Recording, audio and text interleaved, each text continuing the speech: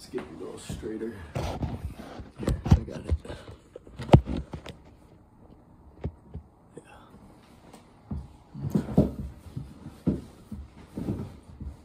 All right. So this is my son, my oldest son, Brandon. Howdy. Yeah, and we're just gonna talk. You know, he's facilitated a ton of my healing, just allowing me to talk and be comfortable creating that safe space for me to be able to get things out of me that, you know, have been stuck in me since I was young. And so yeah, so we just figured, you know, maybe together we can maybe help some more, or assist other people, like, because I come across in my own way, maybe he can come across in a different way. Yeah, I'm excited to finally be sitting here making a video with my dad. You know, we planned on doing this about 2 years ago, but on a whole different level. And now we're here where we're at now, which has me questioning, you know, what brought you about making these boards? What sparked these ideas in you? Well, they've always been there, you know. It's just, this is how my mind processes things automatically, you know. And I'm guessing that neurodivergency, if we got to put a name to it, just means you think different than other people. I think this is, you know, and then they try to classify us as having mental disorders, but it's just our brain is processing through a very fine screen. Well, like I love how you put it. You say it's a natural biological reaction to an unnatural society environment, and that's exactly what it is. Yeah, so yes, that's a good point, because that means that all of us are doing this. All of us, you know, our mental capacity should be functioning in this manner. And it's just that after being bored and through all the toxins and through all the abuse, that a lot of people are unable to hold on to that connection.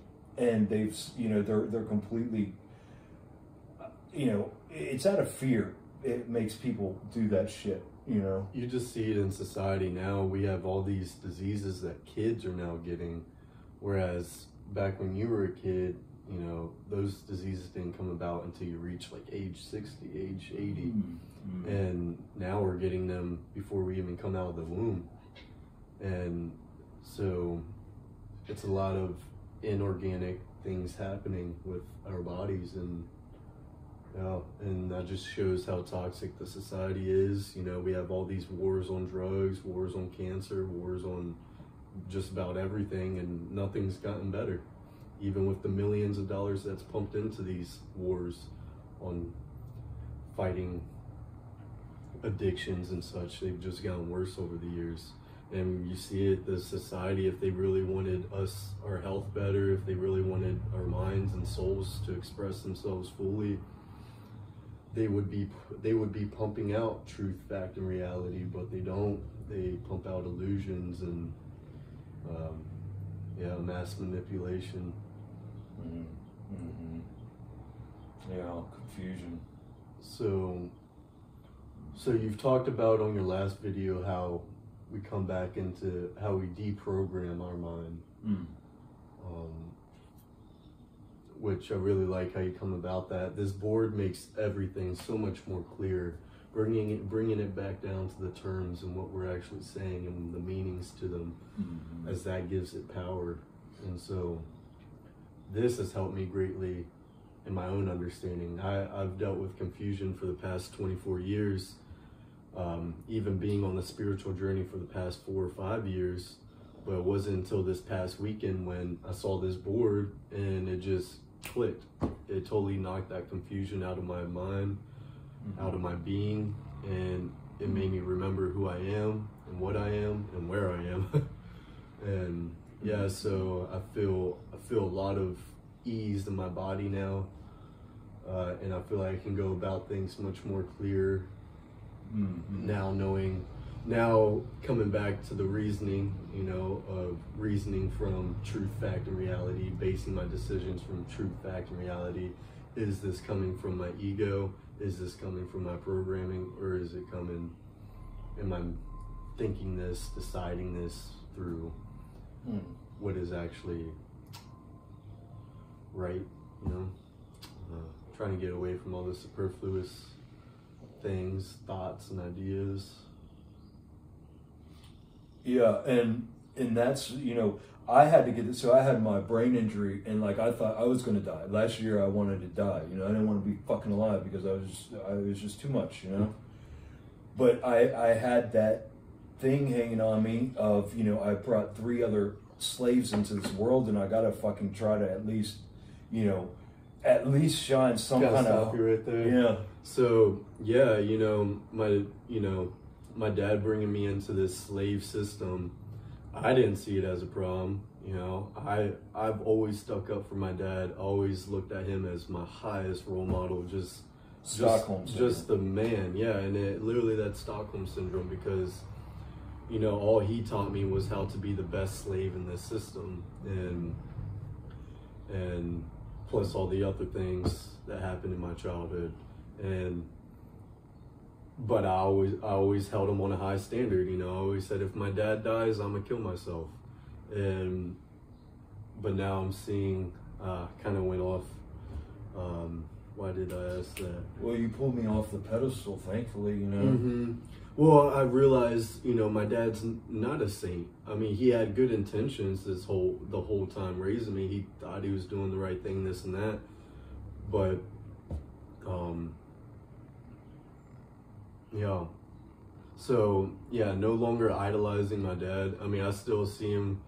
This man feels like a guru to me when he comes out with this stuff, because it just, but it's not that he's teaching me, he's just reminding me, you know, because him just showing me this once, it just clicked. It wasn't like I had to sit here and study and study and study. It was just, it made sense right off the bat. It makes, when we can break it down to how the mind actually operates and how it becomes controlled, and how we can work with it, like that's a way to come about with, I was about to say helping people, but just reminding people and helping them understand on how they've been duped into this toxicity, how they've been duped into the Stockholm syndrome.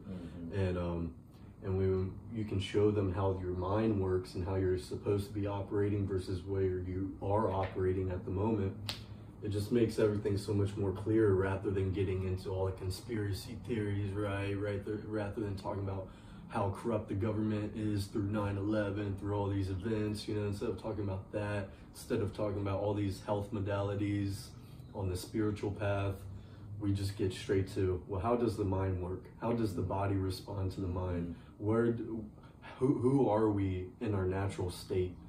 And yeah, that really, when you break it down to that, it makes everything so much more simpler, you know? Yeah, so my whole life, you know, this is the filter my shit's been going through now, but because I never had, like, it wasn't, I'm not special. I didn't work on my mind being able to do this, you know? It was just, I knew this is how it's always been, you know? And I think that's what we all have. We're just remembering. And in order to remember, like you said, we got to get rid of all the superfluous bullshit. You know, all the narratives, all the expectations, all the lack, desire, all that shit, and just realize the power that we have.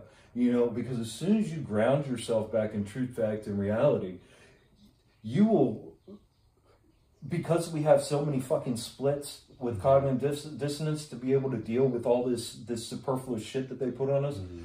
When you get back to truth, fact, and reality, you will, if you sit with that yourself, you will actually start arguing with yourself.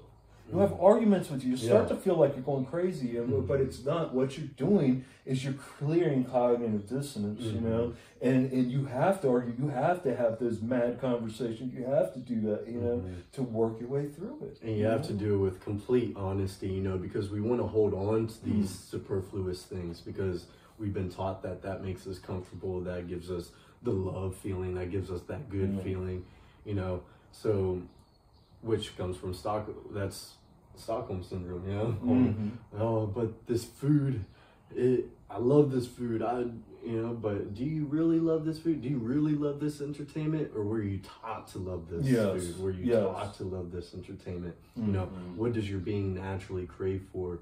Well, and what are and I'll stop you right there real quick. And that's why I think it's lust, not love. Like, so yeah, go ahead, the difference with yeah, those like two. just the people, the fact that people throw that love word around all the time. So, I love my car. I love my fucking. It's like, oh my god, you're attaching yourself to that shit, man, big time. You're putting that. You now worship that. You. So how did you become aware of your soul? My soul's always been there. That my soul's the motherfucker that been holding his finger for up someone there. who's just so programmed and like just so stuck into the system. Like, how do you make them aware of their soul? Like, what? You got to get rid of the authorities. You got to quit worshiping.